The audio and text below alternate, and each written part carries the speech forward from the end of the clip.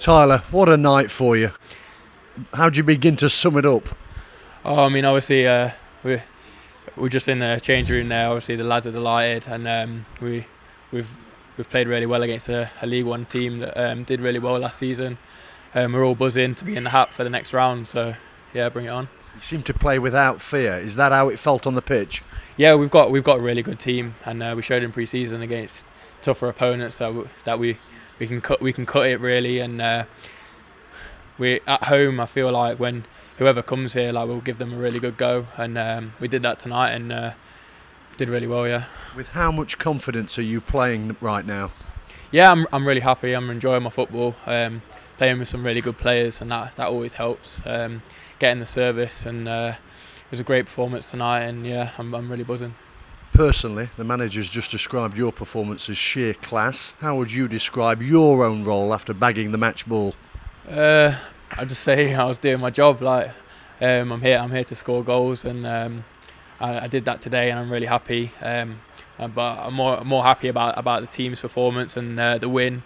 We're in the next round now. We're looking forward to Saturday against Colchester. And I take it out the three that the third goal was your favourite.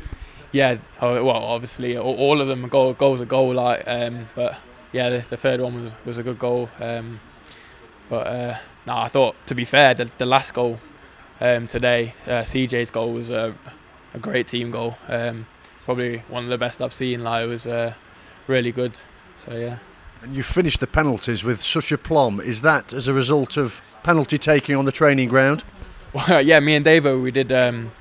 We were taking penalties yesterday, so we're practicing them all the time. So it's not such a shock when you come on the pitch. And obviously, penalties they're a goal scoring opportunity. So I'm glad I could take them both today. What does that do for you now, Tyler, heading back into the league, scoring 3 goals tonight against League One opponents?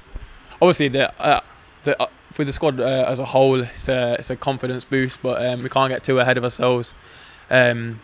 We just got to look at Colchester now, kind of forget what's happened tonight.